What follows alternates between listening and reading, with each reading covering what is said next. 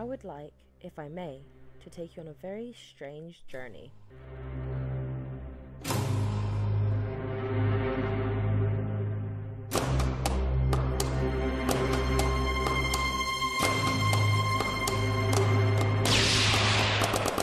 I'm gonna wake up, yes and no. I'm gonna kiss some part of, I'm gonna keep this secret. I'm gonna close my body now.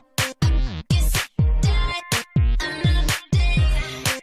Guess die another day. Guess die another day.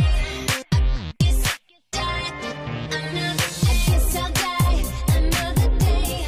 Another day. Guess I'll die another day. Another day. Guess I'll die another day. Another day. Guess I'll die another day. Sigmund Freud. Analyze this. Analyze this. Analyze this. I'm gonna break the cycle. I'm gonna shake up the system. I'm gonna destroy my ego. I'm gonna close my body now. I think I'll find another way. There's so much more to know. I guess I'll die another day. It's not my time. Before this goes any further, I should probably introduce you to Zombie Man, a modern-day canvas for transgressional art.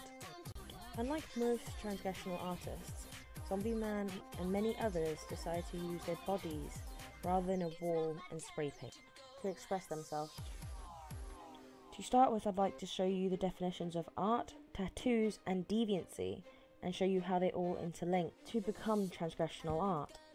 Avoid the cliche. I'm gonna suspend my senses. I'm gonna delay my pleasure. I'm gonna close my body now. I guess I'll die another day. Guess I'll die another day. Guess I'll die another day. Guess I'll die another day. I think I'll find another way. There's so much more to know. I guess I'll die another. Tattoos are not new. Tribes have used them for markings, rituals, and traditions for hundreds of years. It is only very recently that Western society has taken and run with the concept of tattoos. We do so for expression, for the things that make us happy, and for the things we never want to forget. We do it to feel closer to other people. Tattoos have even found their way into the sacredness of religion. But as you can imagine, tattoos have not always been so accepted. Guess I'll die another day. Guess I'll die another day. Guess I'll die another day. Another day. Another day. Another day. Another day. Another day. Another day.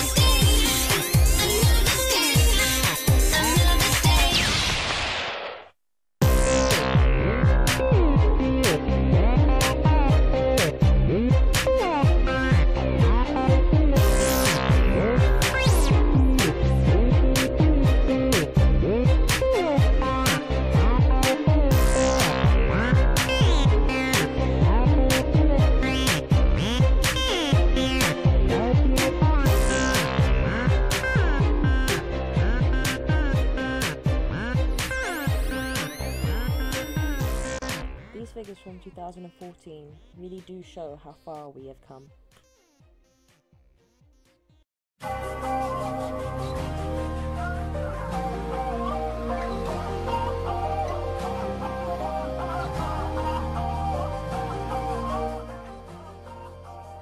Seeing a tattoo on the street is a common occurrence. Can you remember seeing them in these films? If not, maybe these pictures will jog your memory. Mickey is depicted with religious tattoos covering his body. Fox has toil and tears written down her upper arms. The film version of Sirius Black finds him with prison tattoos, and the fun-loving Captain Jack has more than a sparrow tattooed on his forearm. While it might not be new to see tattoos on our television screens, the celebrity tattoo artist is a new thing. Let me introduce Kat Von D.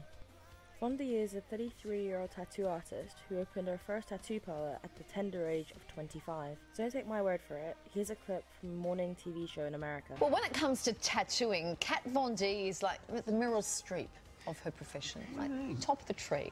The versatile artist has inked some of the biggest names in the biz, from Beyonce to Jared Leto, even Miley Cyrus. Since appearing on the popular reality show LA Inc., Kat's become a household name, and now the savvy businesswoman's branching out into a whole new art form. I'm hoping that the next tattoo artist doesn't need much of an introduction, but here's some facts that you might like to know.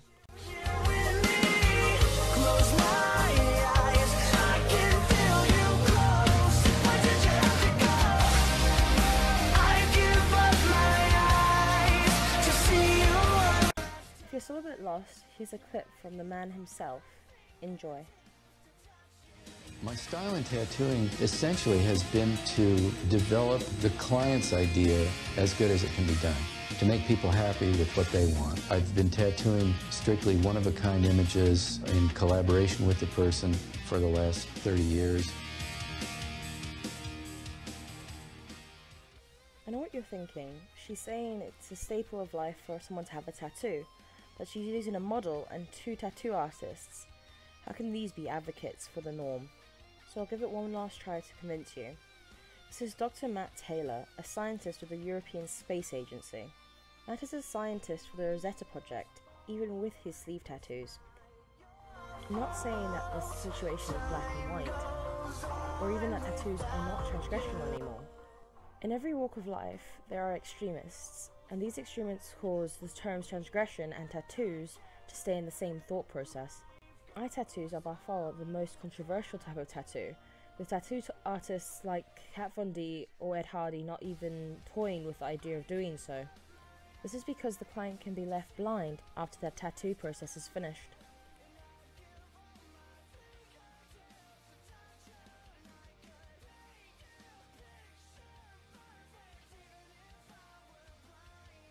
On a more personal note, I'd like to explain to you why I got my own tattoo, and what the true meaning is to me, and why I can never see it as transgressional.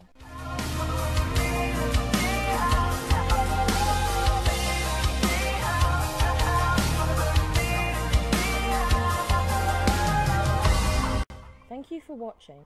I'd like to end the video with a YouTube clip. We get tattoos to remember where we came from, what to live by, who we've loved. We get them because we love. And so we don't forget to be good to each other, because sometimes we need a reminder. People can be mean to us. You're going to want to scare them sometimes. People will look at you all inked up and expect you to be a certain way. Show them something they didn't expect. Life is full of pain. Most of it we didn't ask for. It just happened to us. So when we choose to feel pain, there's a very good reason for it. Whether we've been planning our tattoos for 5 years or 5 seconds, tasteful, noble, beautiful. Whether the tattoo tells the story of a lifetime, or just one crazy night. We took control. We paid the money. We stepped up to that counter and said, I want this. On me, forever. We made the choice.